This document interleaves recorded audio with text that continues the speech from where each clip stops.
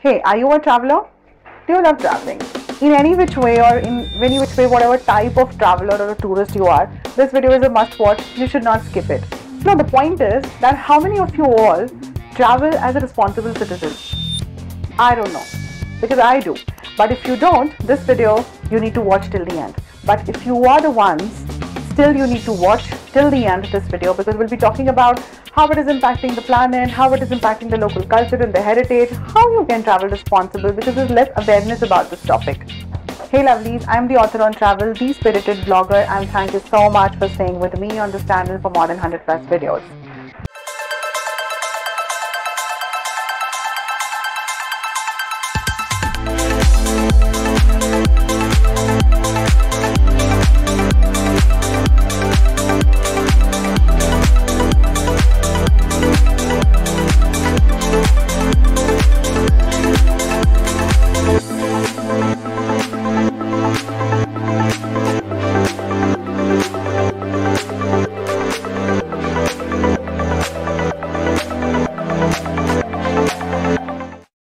Without harming the planet. If you and I would have been traveling for like more than a decade, because I'm traveling for more than a decade and a solo traveler and a backpacker, back then the things weren't that tough or vulnerable in terms of the planet and the destinations and the local, the culture and all that. But now it has become a real danger in terms of sustainable tourism, the deforestation, and a lot of impact on the climate and the local communities. Hence, this video is a must watch. Do not skip it. If you want to know a little bit what I'm talking in between the chapters, so you can skip the chapters, but I think you should watch it. You need to travel responsibly. You should have a respect towards the local community. But how are you going to do that? How can you travel with sustainable living, or how can you actually inculcate sustainable tourism in your lives? Before jumping on how can we do it and how can we bring change bit by bit, let me start with some facts, and I think those facts are really important for you. A few thoughts on being mindful of your impact on the world while traveling. I've been pledging for not using plastics and being sustainable, not littering to any place I'm going, and I'm supporting the locals also for like more than 5-6 years now, and I'm pretty much successful into it. Still I am doing and I will be doing it, because that will somehow or the other one day will gonna help us to bring change. The World Economic Forum and the environmentalists are promoting and advocating about responsible tourism and taking care of planet since long. But are we doing this in enough parameters? If you want to know further, stay tuned and learn more about it. But if you want to skip it up, I can't force you either. But I would recommend that you should, because travel is something which everyone loves and the tourism industry is blossoming. Yeah, the pandemic was a harsh time, but it is. So like this millions of travelers, from all across the world and all, if we pledge with these small bits and pieces and we do our bit towards the planet, I think that will make a change in future and save our planet to travel for our generations. Because I'm sure you are a learner and learning never stops, and it should not stop. Each year, almost 1.2 billion people travel abroad, making travel and tourism one of the largest industries in the world, representing a whopping 10% of the global economy. It supplies millions of jobs and benefits. Countless communities are being helped and supported by it. Yet while traveling has many positive impacts, it can also take a heavy toll on the environment, from putting increased strain on fragile ecosystems and culturally significant sites that are deteriorating day by day, and they are contributing to the rising of the fossil emissions. But that doesn't mean you have to drop your suitcase and cancel all the reservations and just don't travel. No, this doesn't mean that way. Let's see and discuss some of the facts which are eye-openers. Starting from the pandemic, while COVID has upended the $8 trillion global travel industry, the pandemic has also paved the way for tourism and hospitality professionals to reflect and rethink and reshape the sector, making it better and ultimately more sustainable and responsible for all the tourists coming from all parts of the world. Let me quote here what being quoted and said by the UNWTO Secretary General Zurab Polasfouli. Ignore me, pardon me if I said it wrong. He quoted, "Sustainability must no longer be a niche part of tourism, but a new norm for everyday part of our sector." This means an opportunity to build back better and create an industry this is more resilient and aligned with the UN's Sustainable Development Goals. All the principles of the Sustainable Development Goals which the UN has decided, I'm giving the links in the description. Go and check and learn and understand them, because they're working for like decades, and every support and every bit of yours matter in these sustainable goals. The image which you see right now on your screen shows the sustainable tourism and its sectors. So sustainable tourism is a huge part under the ocean, and then we have responsible tourism, we have alternative tourism, then there's ecotourism, environmentally friendly tourism, minimum impact tourism, and soft tourism. Now imagine, only responsible tourism is not the only one part when you travel, guys. So be you are a tourist or a traveler, a backpacker, a mountaineer, in any which form you are traveling, understand these aspects of the sustainable tourism should be catered, and you need to do your bit. Next up is some more factors and facts and figures from the Statistica. I'm quoting and giving the link in the description so that you can understand that from where it is coming. According to the Statistica report, what are the effects of growing global tourism? It's hard to measure the cumulative effect, what tourism industry has been going through and the climate crisis it is bringing. It incorporates many industries including lodging, transport, attractions, travel companies, and many more. However, in 2019, there was a report from the United Nations World Tourism Organization, which is UNWTO, stated that tourism-related transport alone was a significant contributor to the climate change, with the 5% of global carbon dioxide emissions being attributable to this. Guys, global 5% of CO2 emissions. What impact it is having to the air quality, the atmosphere, till the stratosphere, it's unimaginable. It needs to stop. It's a whooping number. Alarm for responsible travel and sustainable tourism. With this growth allows for the opportunities for the job creation. We understand that, but the socio-economic development, it also leads to the issues like global rise in the greenhouse gas emissions, overcrowding the places, and loss of socio-cultural authenticity in the host communities. One of the major concerns is social media. The impact of social media on the activities and the mindset of how people are traveling is humongous. It's humongous across the world, so not in any particular country, across the world. And we have seen during the pandemic the overcrowded places. We have seen the destinations filled with to their fullest, and they're crammed, and there's no place for the vehicles to go, for the people to just walk by on the road, or the pedestrians. We don't really get to understand this impact because it's a chain. Okay? And this chain, one by one impacts on a huge level, on a scale of like entire planet is getting impacted. It is a serious matter. People take it in fun. In social media, I see a lot of people just traveling for Instagram reels, just traveling for photographs. See, I am not offending anyone here. There are good intentions also.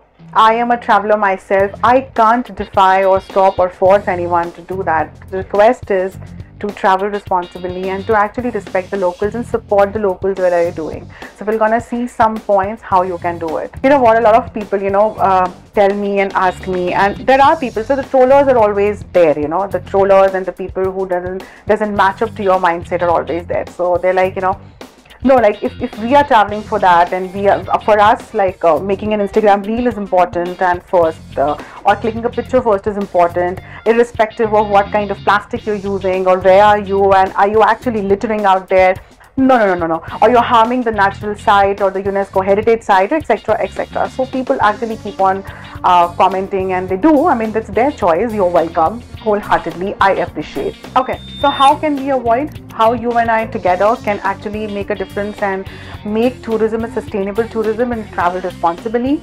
First and foremost is for the social media influencers, the marketers, the tourism agencies, the operators, and people who are into this tourism sector. Content creators and everyone who uses social media for spreading their own work or whatever, I feel everyone shall at least respect this notion and promote and create awareness about responsible tourism. Every bit of the information travels super fast in this digital world. If you do so, the others will follow. If you travel responsibly, the word will be out. My request to all the travel creators and content creators is, please just don't travel for Instagram or vlogging. Do it, but mindfully, in a way that you are not harming a pinch of this place. Else, please don't travel. Second is, you can find an eco-friendly lodging, so seek out eco-conscious hotels and accommodations that support sustainable development and have minimal impact on the surroundings and the environment. Especially, you can look for the places to stay that use renewable energy. So if I talk about India, in Uttarakhand and Himachal Pradesh and in southern India also, there are places where they use solar panels and solar lights, to generate electricity and to heat your water, because in like -20s and 30s every temperature, everything gets freezed. So try to take a place where they use renewable energy sources also. Also seek out that they have effective waste management systems, recycle, or a farmland, or they are built using the renewable materials. The next is the modes of travel. Now, modes of travel, as initially in the video we have discussed about the air travel, the CO2 emissions, and the pollution, the air quality, etc. So modes of travel also is a crucial part of how you can actually manage and travel responsibly. You can travel more sustainably, with a thoughtful ways to travel or modes of travel. So see if there are environmentally friendly ways to reach to your destination. If you must have to fly, you can reduce your carbon footprint by selecting the direct flights and by choosing a more energy efficient aircraft. That's the best you can do right now in this situation. This is the current scenario you can do until we all are having a great environmental and climate solutions from all the nations across the world. Also, travelers can offset their travel emissions by purchasing reputable accredited carbon credits from an offsite platforms like My Climate. I'm giving the link in the description below of My Climate. You can use these platforms. There are many other in the market, and you can actually, they're reputed actually, so you can buy and you can sell and you can take your carbon credits, and this way you can actually help environment and the fossil fuels and the emissions, and you can travel happily with a great memories. My every Instagram reel, my almost every post on Instagram and my blogs on my website say you need to support local communities. So the next how you can travel sustainable and responsibly is by supporting local communities. Try to visit regions where local people are empowered to manage their land and natural resources, such as wildlife, parks, marine protected areas, meaning that tourism dollars directly benefit the local economy and can influence a positive change. The next is plastics. Be smart with them. Be aware with them. Don't be gentle. Just be harsh on them. So make sure what and how much quantity of plastic you're using. Each year, more than 8 million tons of plastics wind up in our oceans, where they disrupt delicate ecosystems and endanger marine wildlife. Much of this harmful waste comes from single-use plastics, like throwaway water bottles, takeout packaging, and plastic shopping bags not recovered by waste management. You can minimize this amount, guys, of plastic waste, and you can reduce when you travel by carrying a reused water bottle, opting for locally filtered water wherever it is possible, bringing your own tote bags for shopping. These are few things which you can actually do to avoid the use of plastic and use single use of plastic, which is actually not biodegradable, and it's not being crunched and it's literally going to the oceans and harming the marine life.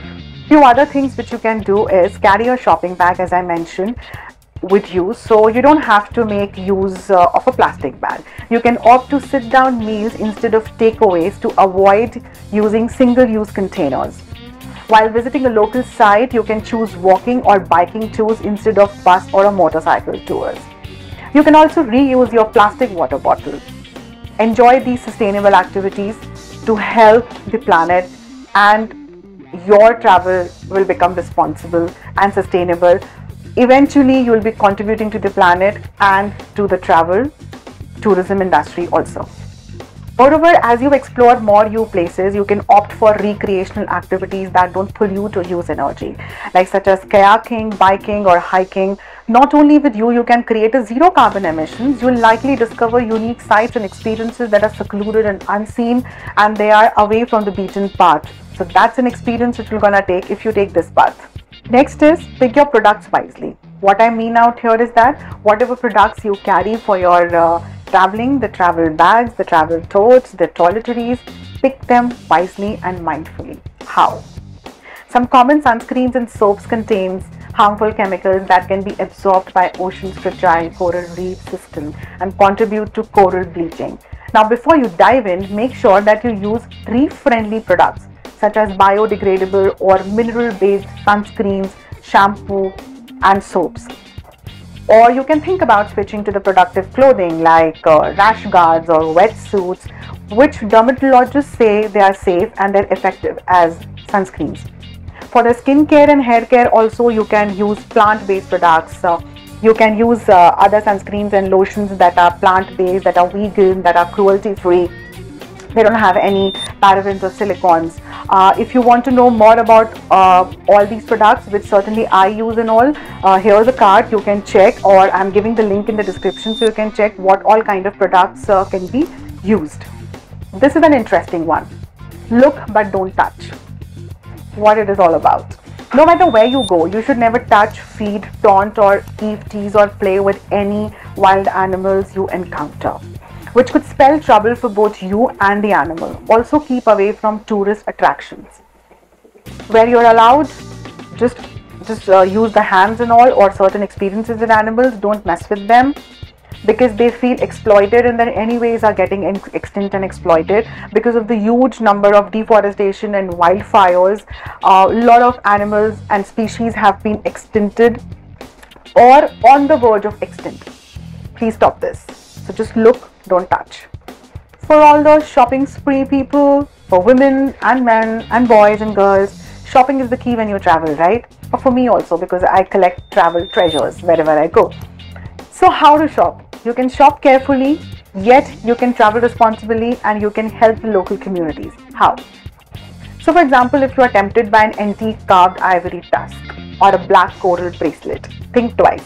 Just because an item is for sale doesn't mean it's legal to purchase. Some products such as snake wines, tortoise, shell accessories, shells or coral jewelry, ivory or furs, they are made from protective plants or endangered species that can be legal to import and export department, which you and I or kind of travelers like us won't understand at a go. They can be also the products of poaching or mislabeled to entice the tourist. So before you spend, be mindful, be sure to ask questions.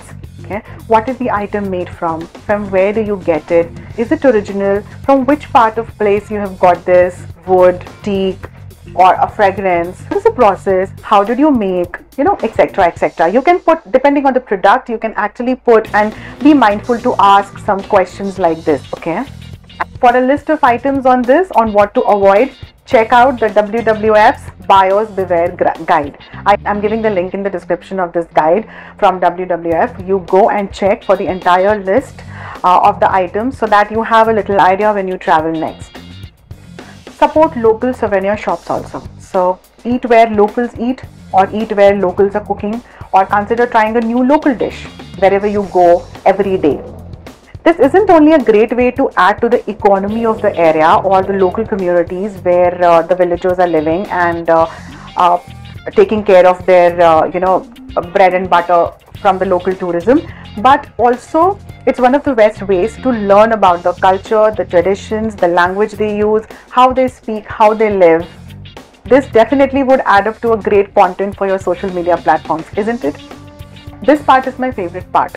Supporting the community and contributing to the local people where you're staying, or you are eating with them, or you are into their hotel or a homestay or a house or a hostel or etc. something like that.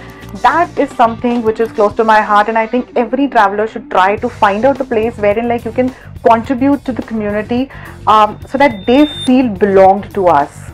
How you can do it? There are some activities which you can indulge in for the development efforts.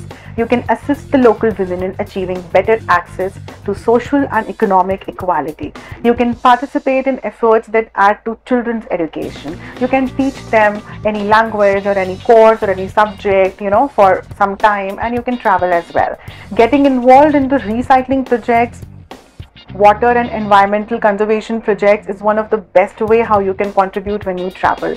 It won't harm your traveling itinerary, trust me guys. It's just a matter of few hours and fetching some time to contribute. That would really help. In the last, start from home. I must say, I've always encouraged all this by starting these efforts from your home. If you start from your home, you're picking up small efforts every day. It will lead to a better tomorrow. I personally have picked up quite a few for some 5-6 years now.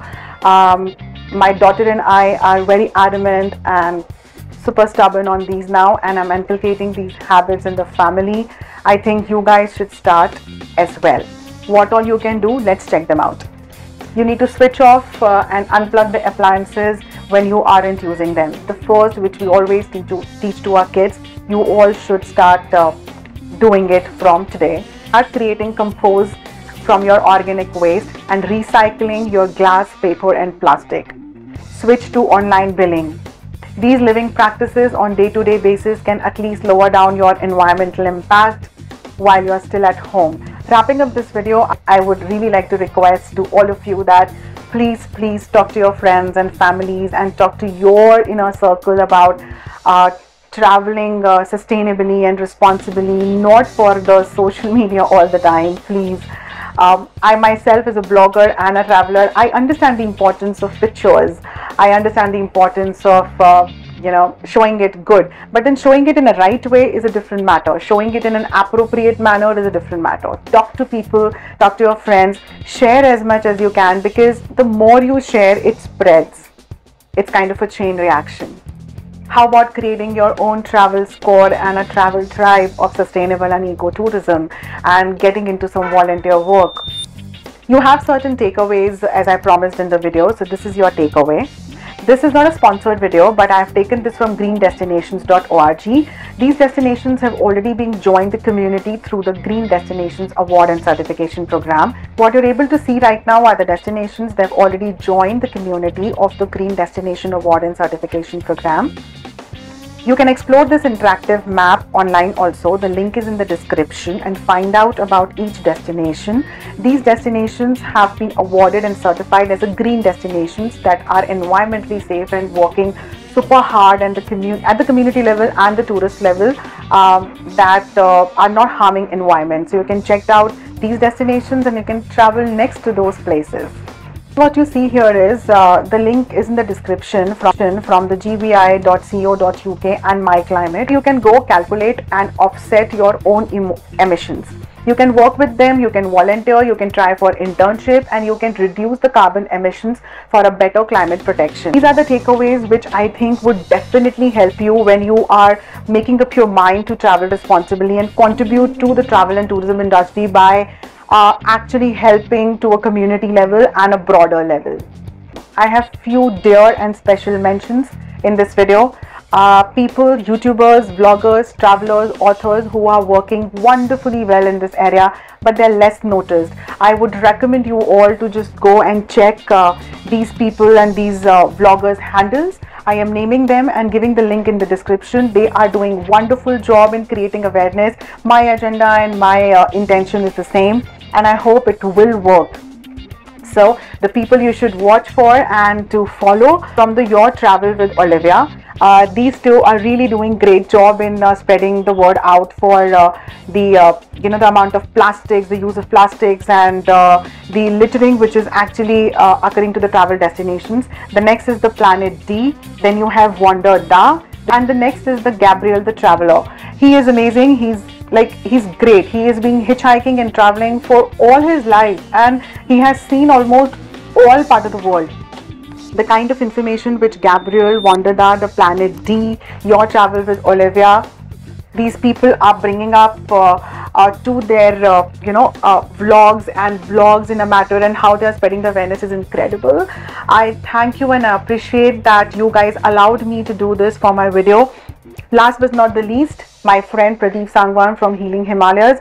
He is incredibly doing a marvelous and meticulous job of cleaning Himalayas. Himalayan range is spread across 4-5 countries, and he and his team is building that safe zone of no litter in the Himalayas, and they're working in and out every time, every day, night, every part of the time. And I thank you, Pradeep Sangwan, and all these people that I am able to talk about you. And I hope this message is out and clear to everyone who travel next. Travel for yourself, travel for experience, travel for community, then travel for social media. Make a world which is fair enough. Make a world which is real. If you have got anything from this video, if this video has got any value and learning to you, you need to subscribe to the channel, you need to hit the bell button so that next what I post, you watch for it and you stay tuned for this. If you want to work with me, if you want to collaborate or see what all I do, the links are in the description. You can collaborate on Fiverr account, plus on my social media. You can email me directly. The email is given in the description. I'll see you in the next video, because this channel is all about learning wisdom for you and for me, because learning never stops and it should not. Until I see you next time, be happy and keep smiling. Stay tuned. Namaste.